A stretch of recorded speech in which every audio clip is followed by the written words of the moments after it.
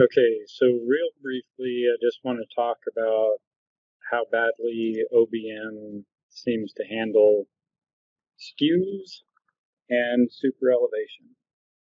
Based on how OBM handles alignment and the definition of your bridge, let's say that, just for argument, that right here at this panel of my approach slab and cutting at a right angle to my alignment, so just coming right along this PC line, I have a full super here, and then it starts a transition just inside that line, or just from this peak straight over. If I break my deck up into these three different panels of approach slab, now just looking at the middle approach slab, and I've got a transition that starts right here, but it's full super down here. Transition starts here and on across the bridge.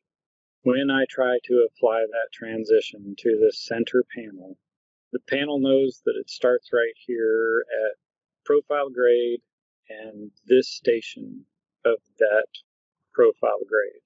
You'll see that this corner of the middle center panel of the approach slab, it doesn't even know that this station out here exists. So if your shoulder has a transition in this small area, it doesn't know that for this outside edge of this shoulder, it doesn't know that this station exists. That's how your super elevation file is going to define it, is that it starts at this station. This shoulder line does not know that station exists, so it just won't apply it.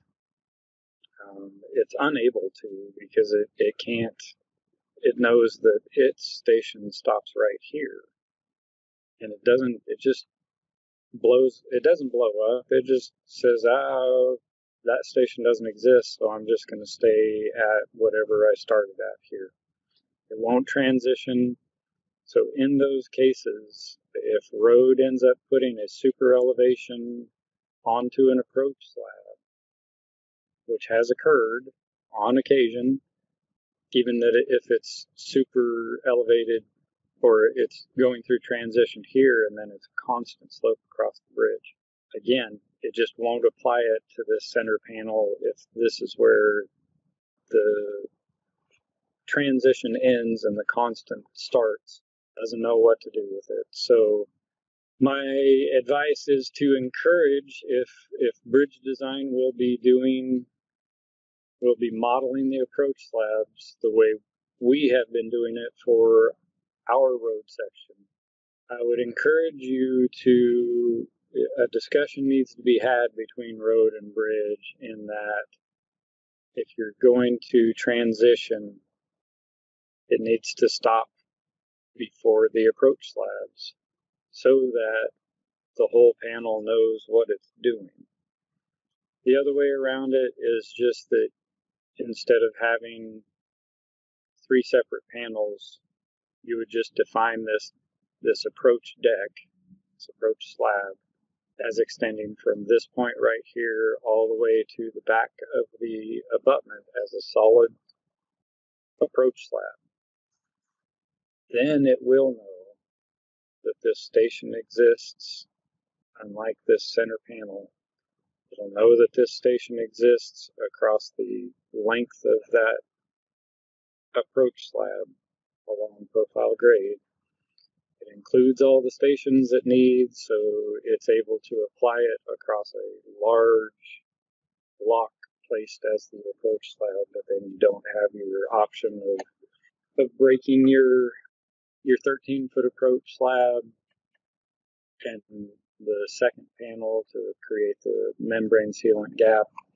So it wouldn't be perfectly accurate. You wouldn't see these breaks in your pavement from above in the textured model. And I'll just say that it's tough. OBM trying to deal with skews, it just does not do a good job yet. And I hope it's something that they work on, because skewed bridges are a fairly common thing that need to occur. So that's my short soapbox about skews and super elevations. It is definitely best to just keep transitions, keep different definitions of super elevation shapes off the approach slab if bridge is going to be modeling those. Okay, thank you.